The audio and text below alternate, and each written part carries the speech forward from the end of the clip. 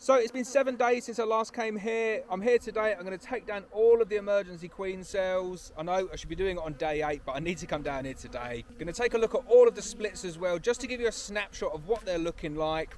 This is one of the stronger ones. Some of them nowhere near as strong as this. But as I said, when you move them to a new apiary, you do end up getting a little bit of variation.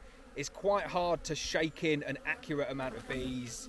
This one here, though, really good looking size, covering 3 frames.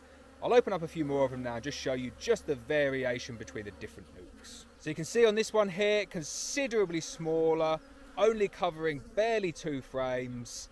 But they've got a frame of brood in there. That frame of brood will emerge. They've got enough bees to cover that frame. And then after that brood's emerged, they'll get bigger and bigger really quickly. Another one covering maybe 2.5 frames worth of bees. You can see they're really interested in that queen. This one here, I would say, is about average size. Back on a smaller one here, barely covering those 2 frames, but just enough bees just to keep that frame of brood warm. As soon as that emerges, these will look a lot better.